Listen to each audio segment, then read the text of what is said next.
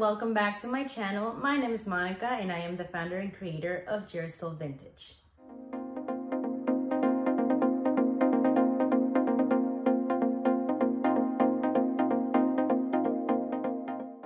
Hello again. In this week's video, I'm going to show you how you can easily update an old bedroom set with some paint and a little bit of love. I have a 12-year-old sister and she's been asking her parents for a teen bedroom set. In her own words, something that will last her until college. We looked around Facebook Marketplace for a while until we found this beautiful Thomasville set for free. Okay, so let's do some prep work.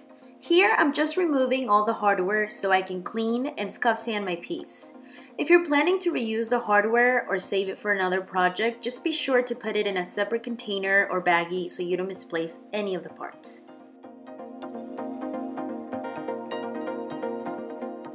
To clean this piece, I am using some dish soap and water that I've already mixed in a spray bottle. I'm going to spray it a good amount and then I'm going to go over a few times with clean water to get rid of any soap residue.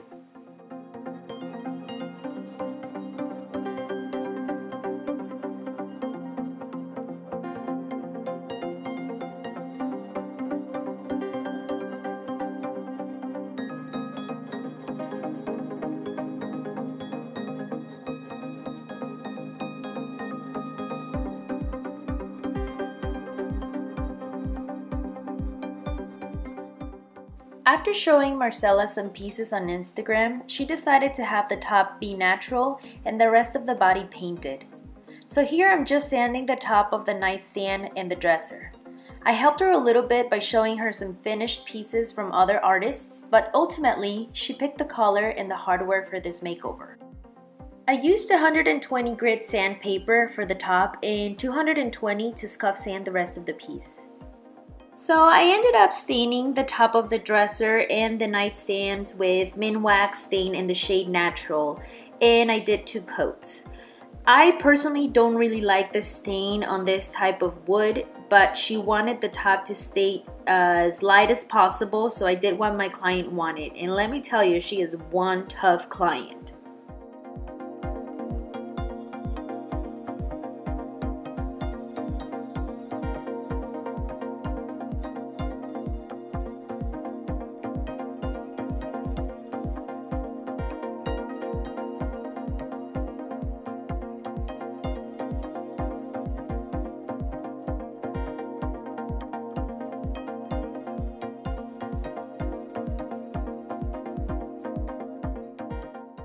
So Marcella picked a beautiful green called Vineyard Passage from the company Behr. This is their chalk paint line, and if you guys haven't used this paint, I highly recommend it.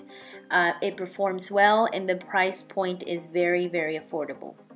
I will use a mister to help my brush glide better and to minimize any brush strokes.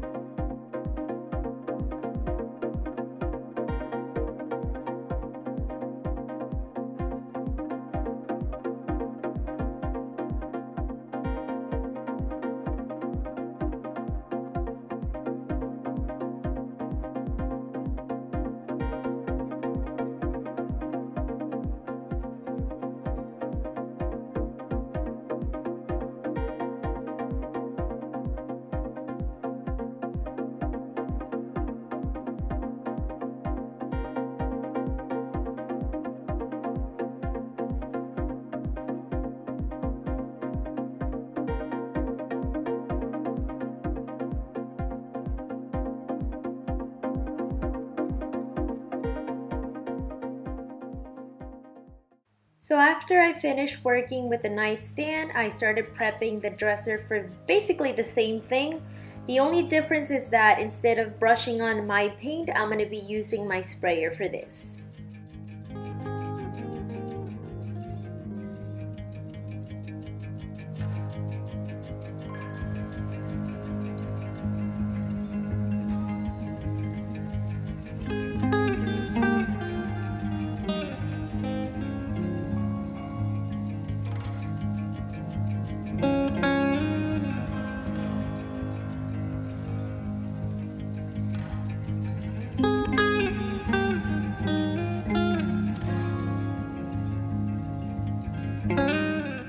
Marcella ended up picking some hardware that was not going to fit in the existing holes, so I had to fill them up with Bondo.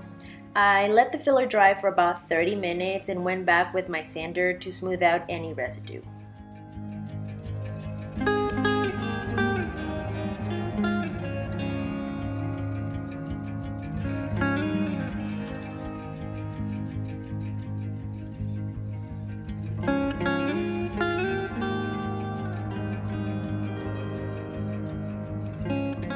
If you make repairs, make sure to use a primer to keep a consistent texture.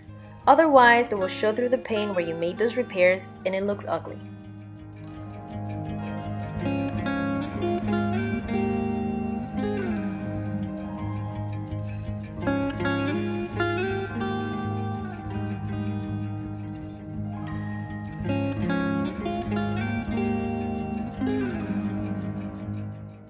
So here is where I realized that I love this paint. I love it because it sprays on beautifully.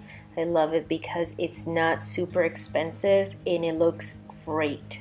I really do recommend you guys use this paint.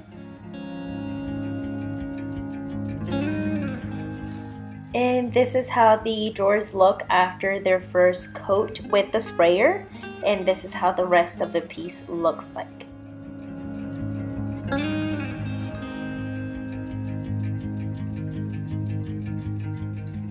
And we are almost done. I'm going to go ahead and spray my top coat 3 times for good protection and durability. Don't forget to sand with superfine sandpaper between coats to have a smooth, buttery finish.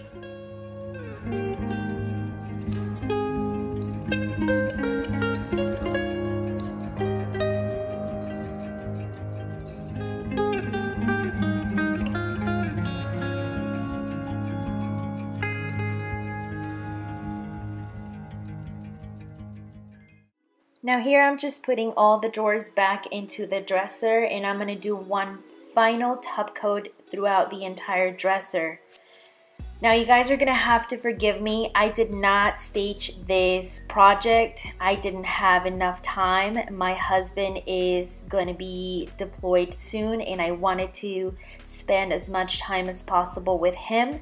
And this piece is also really big and I didn't have enough room to move it around and stage it. I promise you though that the next piece I do will be staged. So anyway, I hope you guys enjoyed this video. Please give me a thumbs up if you did. If you have any comments or questions, just go ahead and put them down below. And I'll see you guys next time for another furniture flip. Bye bye.